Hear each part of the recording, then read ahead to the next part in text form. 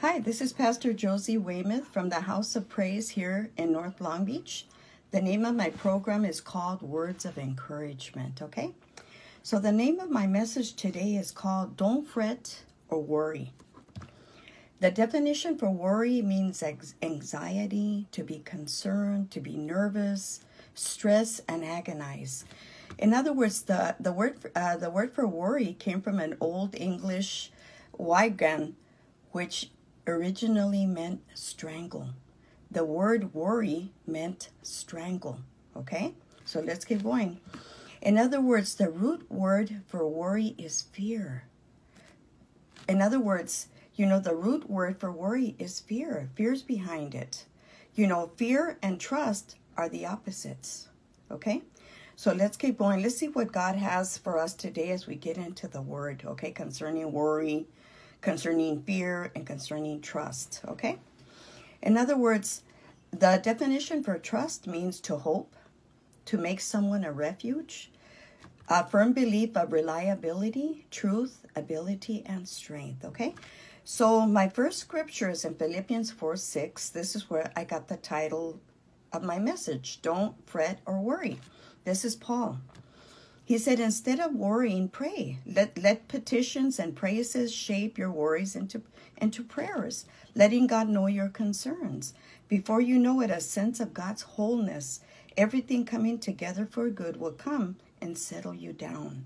It's wonderful what happens when Christ displaces worry at the center of your life, okay?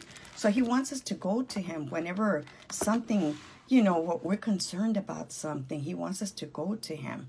Okay, so what is the picture that God is trying to paint for us as we go through these scriptures? Okay, so let's keep going. In other words, instead of worrying as a Christian, we must bring our concerns to God and we're to trust him. The word of God says that we have not because we ask not, okay? In other words, Lord, forgive us for worrying. He doesn't want us to worry, okay? Doesn't it say in Psalms 50:15, call upon me in the day of trouble and I will deliver you? Let me say that again. This is the Lord speaking to us. Call upon me in the day of trouble and I will deliver you. And this is in Psalms 50:15, okay? So let's keep going. Our next scripture is in Matthew 6:25 through 34. That is why I tell you not to worry about everyday life, whether you have enough food to drink or drink, enough clothes to wear. Isn't life more than food and your body more than clothing? Look at the birds. They don't plant or harvest or store food in barns, for your heavenly Father feeds them. Aren't you far more valuable to him than they are? It says, can all your worries add a single moment to your life? Why worry about clothing? Look at the lilies of the field and how they grow. They don't work or make clothing, yet Solomon in all his glory was not dressed as beautifully as they are. If God cares so wonderfully about wild flowers and are here today and thrown into the fire tomorrow, he will certainly care for you. Why do you have so little faith? Don't worry about these things. What you eat, what you will drink, what you will wear. These things dominate the thoughts of unbelievers, but your heavenly Father already knows your needs. He says in the word of God, seek ye first the kingdom of God and his righteousness, and all these things shall be added unto you. So don't worry about tomorrow, for tomorrow will bring its own worries. Today's trouble is enough for today. A lot of people are already concerned about what's going to happen tomorrow, or what's going to happen the next day. God doesn't want us to do that. In other words, he commands us not to worry. In other words, somebody once said, don't worry about tomorrow. God is already in tomorrow. In other words, Jesus speaks against worry and anxiety because of our Heavenly Father who is mindful of our needs. He has pledged himself that if we seek his kingdom and his righteousness, all these things are going to be added unto you. Okay, we're to seek the Lord. In other words, by you worrying, it's not going to change anything. It's not going to add an inch to your height. It's not going to change your hair color. He doesn't want us to worry. He wants us to cast our cares upon him because he cares for us. You know, worry is fear. What does the word of God say in 2 Timothy 1:7? God has not given us the spirit of fear, but of power, love, and of a sound mind. See, in other words, fear, worry is a spirit, and it's not of God. Okay, let's keep going. In 2 Peter 5:7, it says, casting your whole care, your anxieties, your worries, your concerns once and for all on him, for he cares for you affectionately. He cares about you watchfully. And as somebody once quoted, why pull tomorrow's cloud over today's sunshine? Okay, so let's keep going. You know, my messages are not long, but I believe that we're going to get what God is trying to tell us today. Okay, the next one is in Psalms 55:22. It says, turn your burdens over to the Lord, and he will take care of you. He will never let the righteous person stumble. In other words, we're to burden him with what burdens us. Okay? Okay, my next scripture is in 1 Samuel 17, and it's 36 through 37. This is David. In other words, trust means knowing someone enough that you can count on them. And that was David. Okay, let's keep going. Here, this is David. He's confronted with Goliath. Okay? And he says, thy servant slew both the lion and the bear. And this uncircumcised Philistine shall be as one of them, seeing that he has defied the armies of the living God. David said, moreover, the Lord has delivered me out of the paw of the lion and the paw of the bear, and he will deliver me out of the hand of this uncircumcised Philistine. See, David trusted God. David had been there for him.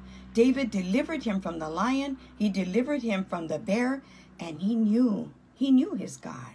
He knew he was going to deliver him against this Philistine. He knew it because he knew his God.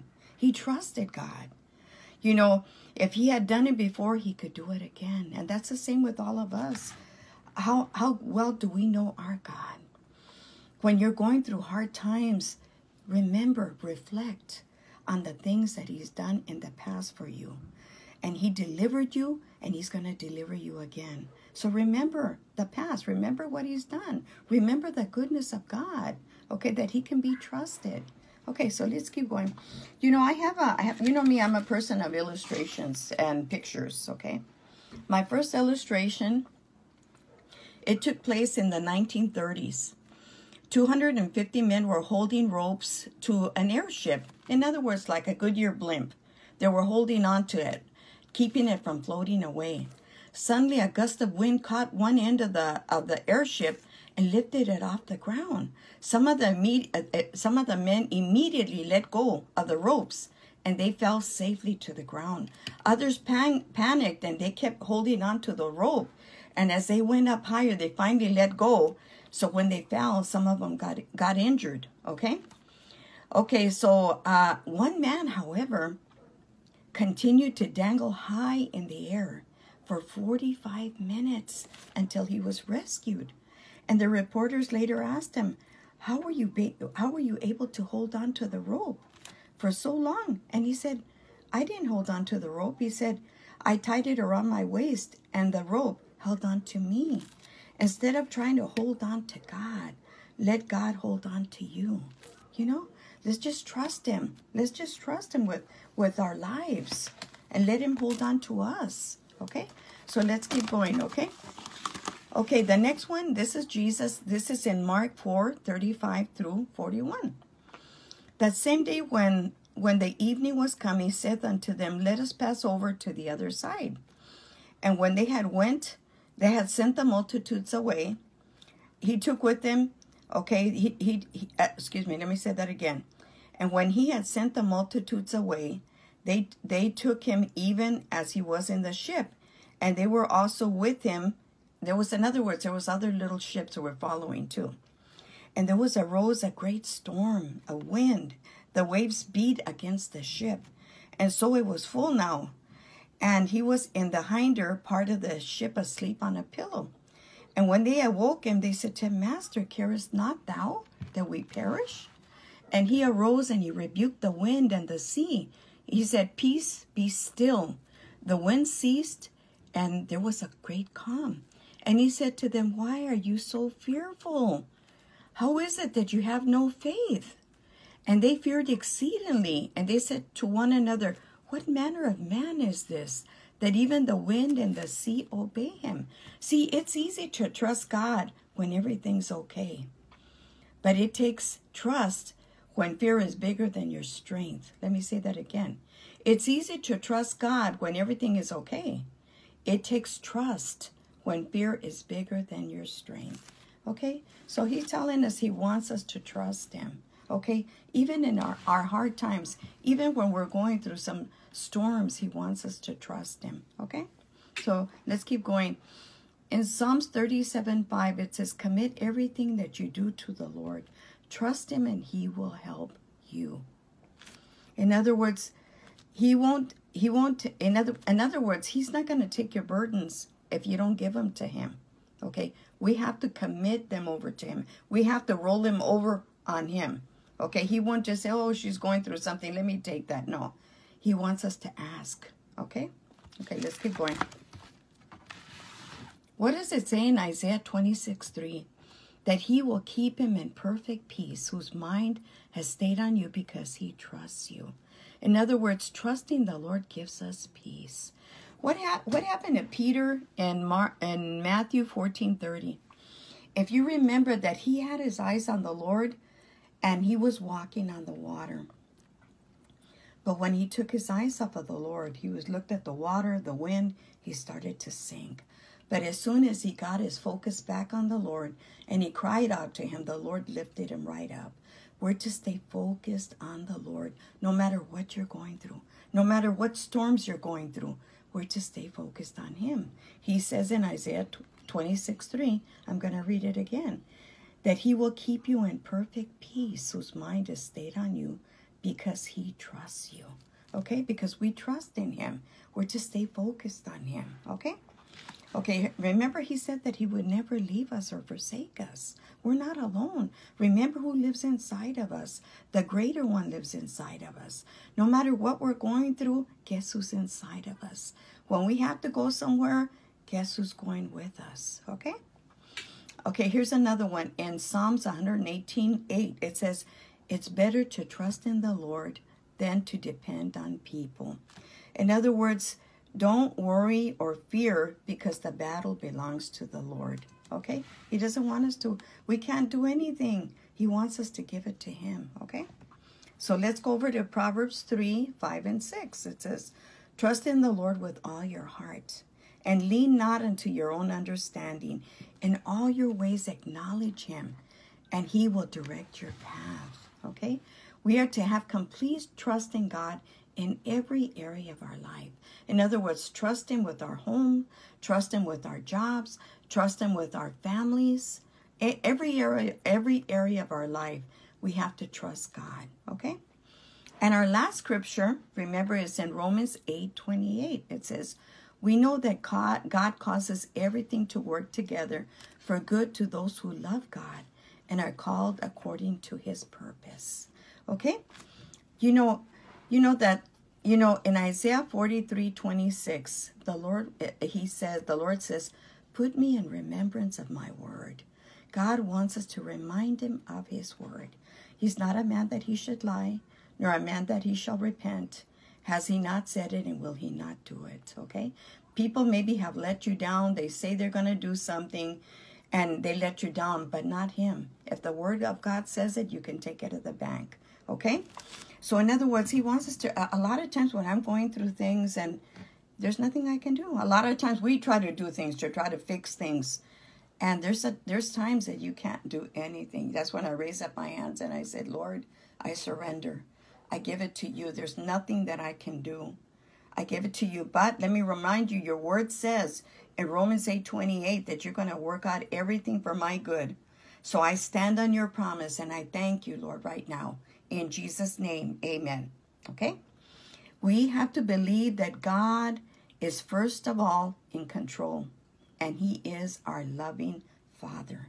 Okay? But last but not least, I have my last illustration. Okay? In other words, In 1988, this was the Winter Olympics. It featured blind skiers being trained at the slalom skiing, paired with sighted skiers. Okay, these were skiers that were blind, but they were paired with skiers, professionals that were, that they could see. Okay, and the blind skiers were taught on the flats how to make the right and the left turns. When it was mastered, they were taken to the slalom slope, where the sighted partners skied beside them, shouting left, right, as they obeyed the commands. They were able to navigate the course and cross the finish line, depending solely on the sighted skier's word. It was either complete trust or it was a catastrophe. It was a matter of life and death. They had to depend on those sighted skiers, and they had to obey. They had to follow them. This is a picture of the Christian life. We solely rely on the word of the only one who is truly sighted, and that's God himself. We're to trust the word of God. We're to stand on his promises, that he's not a man that he should lie, nor a man that he shall repent. And he will do it. Okay, he will do it. Okay, so in other words, we don't know what tomorrow holds, but we know who holds tomorrow. We don't know what tomorrow holds, but we know who holds tomorrow. Okay, so my summary is that we are to roll our cares on him.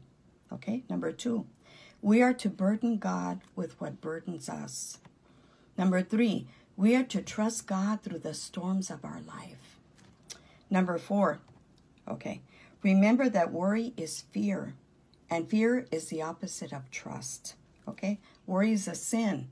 Okay, number 6, David knew his God. Do we know our God? And last but not least, remember that he will keep us in perfect peace, whose mind is stayed on him because we trust him. Okay, so that's the end of my message today. So what I want to do is I want to pray over the message today. I just felt in my heart with so many things that are going on right now that we needed to hear this message. That the Lord put it upon my heart, that we needed this message on trusting God and just rolling all of our cares over on him. Okay, so let's just pray. Lord, we're just so thankful for your word today.